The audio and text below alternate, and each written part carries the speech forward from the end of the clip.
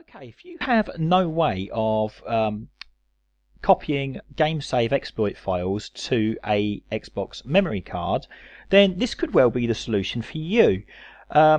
What you will need is an adapter like the one shown here, and you can find them on auction sites such as eBay, or you could make your own. It's basically a female USB connector spliced together with a Xbox game controller cable. So if you have the know-how, if you want to have a little look on Google, you can create your own. If you've got a broken controller already that you can butcher, and some old USB device that has a female port, you can certainly build your own. But if you're not comfortable with that, like I say, have a look on eBay and likes of that, and you can pick them up pretty cheap.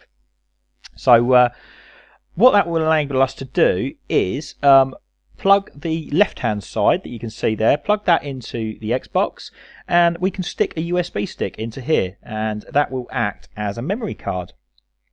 Now unfortunately not a lot of USB sticks work. I find to have the best success with the oldest ones possible, and also ones that are very small, so small in storage space. So for example, I found a 256 megabyte one which seems to work very well.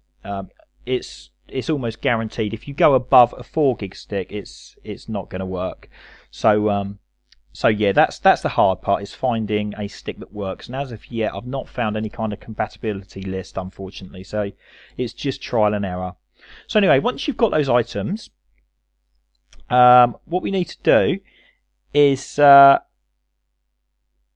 we need to download a couple of items. So first of all, let's go to the isozone.com, and in here we need to search for Explorer space 360, and that's Explorer without an E, so Explorer. Okay, and then in our download section here you can see Explorer 360, and we want to download that file. There we go. So I'm just going to click on the download link there and save that. So that's that one done. I'll close that one now. And we also need to go to my Google Code page. So go to whufclee.googlecode.com. Okay, whufclee.googlecode.com, and in the download section here you are going to see a link for Hexen game saves. So there's lots of different old Xbox stuff in here, and you want that one there, and we're going to click on that, and that is all of the game saves all riled up. So we're going to save that as well. Okay, so now that's completed, I'm going to open Explorer 360, and I'm going to extract that to my desktop. Okay, so I'll close that one, and well, whilst that's doing that, I'm just going to show you something else. I'm on Windows 7 64-bit, and for some reason it throws an error when I try and open this. So if you're on something newer than XP, you might well run into this error. So I'm just going to try opening it and you'll see what I mean. So it tells me it can't start because msvcr71.dll is missing from the computer. So for some reason that Windows system file isn't on my computer, and I don't know why. I don't know if this is a common problem, but all we need to do is, if you get that error, go to Google and type in MSVCR71. So let's go back here. Let's open we've downloaded that. Let's go to Google, and it was MSVCR. Let's close that. 71. Oh, look, it comes up on the very first search thing here, and if I click on that first one, we should find that down here somewhere. There we go. We've got the files there, so we can download those. I want to save those, so I'm going to open them and extract.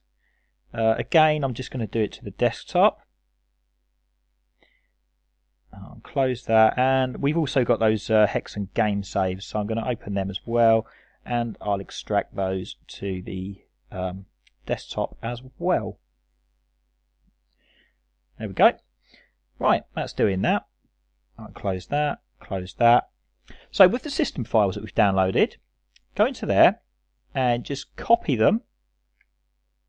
Right click copy, go to C, Windows, and if you're on 32-bit Windows, they're going to go in System 32.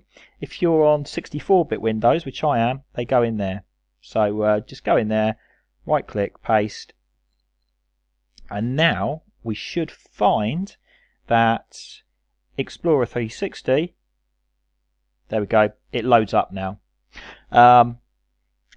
However, before I can do any more with that, I need to actually get my USB stick and make it convert it into a Xbox file system. So let's move on to the Xbox. Okay, right, so here is my lead. So as you can see, we've got an Xbox connector that side, and we've got a female USB adapter there. And here is my old little USB stick. It's a free one from London Transport.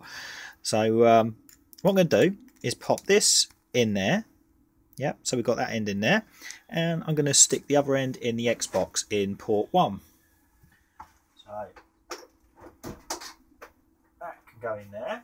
And I just want to show you with the controller, there is no memory card in there. Okay, there's no memory card in there at all.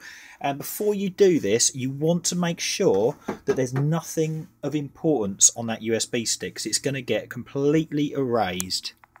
Okay, so let's have a little look. And all we need to do, so you can see down here, that's plugged in there. We go up to the memory section, and it comes up saying memory unit 1A. The memory unit you inserted isn't working correctly, it has been erased. So click OK, and that will get you out of there. And now we can just shut off the Xbox. So that is now off, and we need to go back to the computer. I'm just going to stick that USB stick in the PC. So in it goes, and it asks me to format it because it's now in an Xbox format, and Windows doesn't understand that. So make sure you don't click on format. You need to click cancel. So click cancel. Now in Explorer 360, go to drive, open, hard drive or memory card, and you'll notice you've got a partition 0 now. So click on that, so that's highlighted. And with our game saves that we've got here, so we've got the 007 Agent Under Fire one, we've got the MechAssault one, and we've got Splinter Cell, both regions, NTSC or PAL, depending on whether you're Europe or outside, somewhere like the US.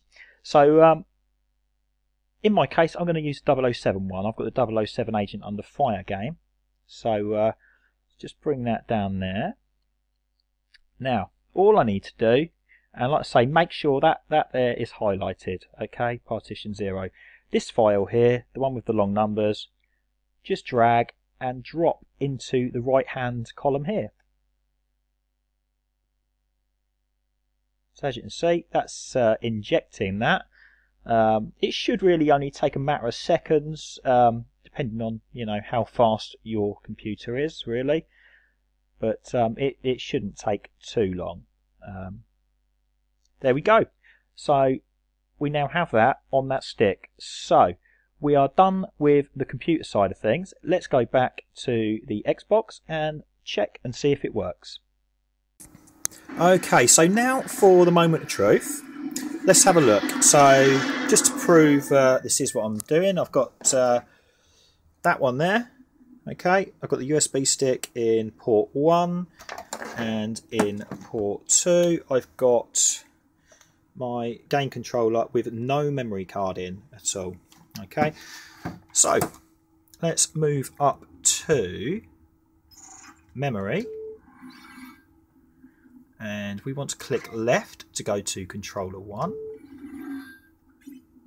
And look at that, there it is. There is my 007 game save. So what we need to do is click on that and copy.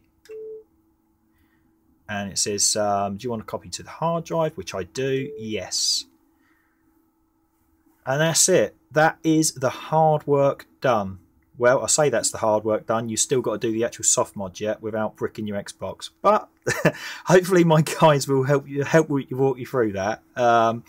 I really hope this has helped. The hardest thing about this is going to be tracking down a USB stick that's compatible. Like I say, unfortunately, there doesn't appear to be any kind of compatibility list, but you can check xbmc4xbox.org.uk, and there's been plenty of discussion on it, and you know, some users have explained what's worked for them or what hasn't worked for them. So best of luck.